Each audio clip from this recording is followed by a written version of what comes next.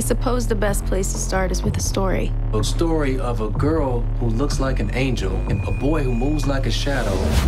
That sounds crazy. There are things that I can do. Look who's been practicing. No, you don't gotta believe in me, nothing can stop me. I make knives of light. I'm giving people something to believe in, I'ma show them freedom like a bolt cut. I'm making the city a better place. I know what you're gonna say. It's stupid and dangerous. What I was gonna say is, why didn't you ask me to help? You and me saving the world. Running away from bullets. Risking your life. Put my family in danger. Tyrone! They're coming for you! What do you do? Fight it. Man needs a blade for that. I'm lucky I have you. Me too. Did you have to rip it? You're literally a fashion emergency. I'll show them what a fight is. The city is full of monsters. This is a different breed. Louisiana is no stranger to sex trafficking. This is so messed up. Who's taking all those missing girls? I wanna help. If I don't do it, who's gonna do it? You've had your chance. It's my turn now. Who the hell are you? I'm the one who's gonna find those missing girls. This is Mayhem. I'm defiant, I rise in a crisis. I know what the price is. She slit this guy's throat open with her hand. I will fight back. I'm the leader of the Are you with me, or are you gonna slow me down? Don't do this. set the flame like a match. He saved them. She's not right about this. What if she is? I'm the leader of the pack. What I'm capable of goes both ways.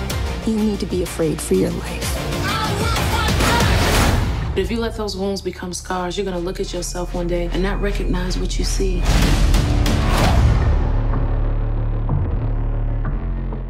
Hey guys, and welcome back. So Cloak and Dagger Season 2, gonna be reviewing that every week. It's coming April 4th, and it's gonna be good. Now, I'm not going to tell you that it's my favorite Marvel series, because you all know Agents of S.H.I.E.L.D. is. You also know that Legion comes second, followed by Daredevil and The Punisher, and then by The Gifted. Now, at this point, and before the entry of Jessica Jones on my list, Cloak and Dagger makes its entry. I know that's not too high, but it's still not too low. And the series on its first season did manage to do what Runaways has been failing to do so far, even though I do hear that there's going to be a crossover with Runaways. Gonna talk about that in a moment though.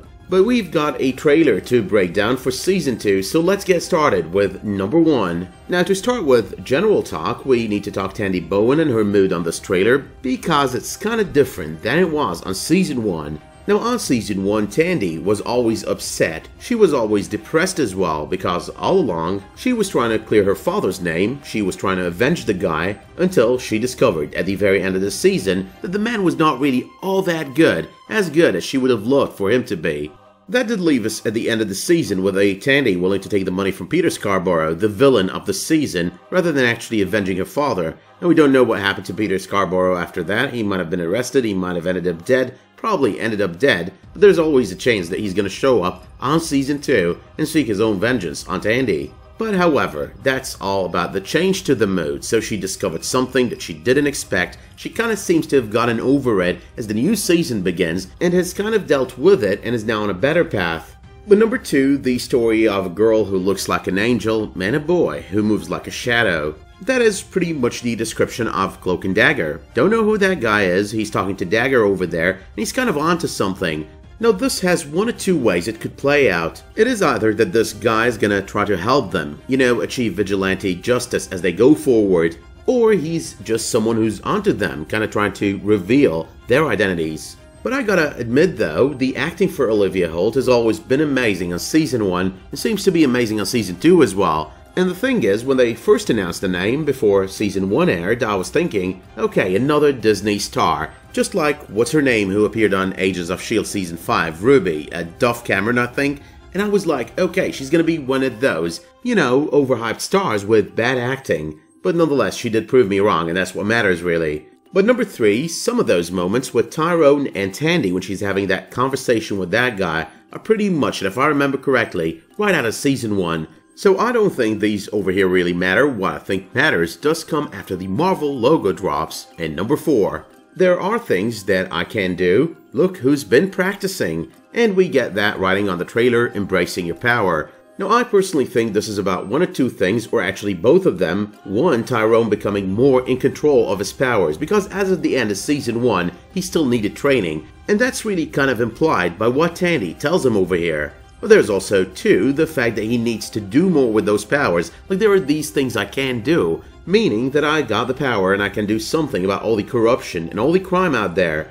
The thing about Season 1 is that Season 1 was entirely directed towards the revenge arc, like she was trying to get revenge for her father, and he was trying to get revenge for his brother, and while that might have seemed like it was about vigilante justice, it wasn't really vigilante justice in the most commonest senses, like vigilante justice the way we know it to be, you know, defending the others, protecting the others, fighting crime, fighting corruption, all of those good things that we do see on all of those vigilante series, and all of those good things that we read about in the comics. Now, this second option over here does go to get confirmed even further when we read the statement, means facing your destiny, and that is right after Tandy states that she makes knives of light. So pretty much what we've got over here is embracing your power means facing your destiny. Pretty much the first part of that statement, embracing your powers, is about the training, and the entire thing, embracing your powers means facing your destiny, is all about them becoming the vigilantes that they are in the comics.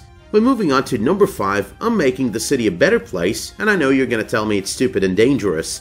That pretty much means that the vigilante bit is gonna start with Tyrone on the second season before Tandy joins in, and that's all about her statement in response to him. What I was gonna say was, why didn't you ask me to help?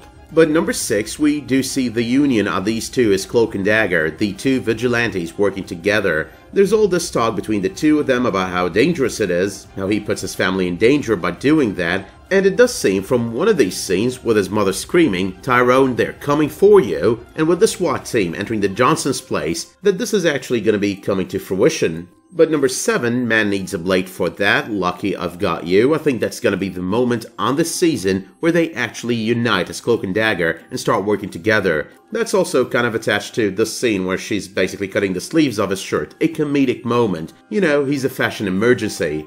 But moving on to number 8, we've got this moment with Otis Johnson, Tyrone's father, and he's knitting through something. Kinda seems like Tyrone's cloak, but I'm not really sure. But then he notices those two sketches of Tyrone's cloak. And I'm thinking over here that what's going on is he's gonna start realizing that his son is the vigilante running around as Cloak. Now in that case, what we're gonna have on our hands over here is pretty much an Aunt May and Spider-Man kind of situation, except it's gonna be father and son, and it's probably gonna start with resistance to the idea that my son is that vigilante, and then end with the father actually supporting his kid. But number 9 though, a sequence of scenes kind of introduces us to one of the cases these two are going to be dealing with on Season 2, and it kind of seems like a case of sex trafficking, which is kind of really weird for Freeform, so I'm not really sure I heard that correctly, but I do think I did. So yeah, that's pretty much your main case as of the beginning of the season. Maybe that's gonna change, maybe the head of this gang is gonna be someone big out of the comics, but nonetheless, until then, what we know is this much. But number 10, Detective O'Reilly is back and she's now Mayhem, the character that we did expect as of the end of the first season that she's turning into. Now as of the end of the first season, she was dead, and as of the beginning of the second season, she's coming back to life just like she did when she died in the comics. Now I'm not gonna talk much about her powers in the comics over here because they kinda seem to have deviated on the series from what they happen to be like in the comics. I'm gonna focus on one over here, which does seem to be pretty obvious on this trailer. The rest though I'm gonna discuss on the second season when we get to find out how much deviation have they gone with when it comes to Mayhem. Number 11, from the sequence of the scenes that follows after Mayhem comes back from the dead, we get to realize that she's gonna be out there trying to solve the same case that Cloak and Dagger have been working on. Number 12, this is not really the power I was planning on discussing, but she slit that guy's throat with her finger. Now in the comics, in coming back to life, Mayhem does develop talon-like fingernails, so this really is kind of fitting of what she's like in the comics. But whether or not she's gonna be emitting that poisonous green gas that she does emit in the comics after raking someone's skin with her talon-like fingernails, that's yet to be seen. The objective of the raking in the comics, and as opposed to what we see on this trailer, you know, slitting the guy's throat completely, is to actually open up a wound to allow her green gas to get into the victim's bloodstream, or rather let's call it her target's bloodstream, because in the comics, she's actually fighting the good fight. Number 13, the aggressive personality that she's got in this trailer, that is actually by the comics. She's not really the same person that we got to see on Season 1. She is someone completely different, someone a lot more violent, and someone who doesn't play by the rules anymore. Number 14, it seems there's going to be a face-off between the two teams. Well, the team of 1, that is Mayhem, and the team of 2, that's Cloak Dagger. Are you with me, or are you going to slow me down? We read the words, the choice between right and wrong, as Tyrone tells someone, don't do this. Chances are, over here, he's talking to Mayhem, but there is also the chance that he's talking to Tandy, trying to stop her from joining in with Mayhem, playing by her all-new rulebook. It does seem that Tyrone has a no-killing policy, and Mayhem is just going all mayhem on everyone, doesn't really care for the rules anymore. It does seem as well that Tandy is going to be taking her side at some point during this season. She's not right about this. What if she is? Number 15, that's the ability I wanted to talk about, Tandy's dagger in the hand of Mayhem. So pretty much in the comics, the daggers of Tandy can be stopped by Mayhem, only not in the fashion that we watched on the trailer, but they rather dissipate, they kind of vanish. It's like if Thanos would go for a snap and he would be targeting half the population of the Dagger universe. Number 16, a fallout between Dagger and Cloak that's kind of expected after the scene where she kind of supports Mayhem. She's probably going to be going darker over the course of the season before she comes back towards the light, and before Mayhem as well does come back towards the light. You do need to remember that Mayhem in the comics was considered for the Avengers Initiative, so she isn't really all that bad, but she's kind of a heroine. She only needs to get into those shoes first, before you could actually call her one. But that being said though, my work here is done. I just thought I'd cook up this video, post it before I go to bed tonight, and let you know what I think of the trailer. It was a really good trailer, I think it's going to be an amazing season, and I'm really looking forward to watching it and reviewing it come April. Now you can let me know in the comments if you did like the trailer, if you're looking forward to Season 2 of Cloak and Dagger, one of the perks of which is it is going to help us pass the time all the way until we get Agents of S.H.I.E.L.D. Season 6. You can let me know as well if you did like this video by dropping it a much appreciated like, subscribing to this channel, and enabling notifications for my future videos, community posts, and live streams. But until the next time you tune in for another one of my videos, Cloak and Dagger or otherwise, thank you so much for tuning into this one, and have a great day.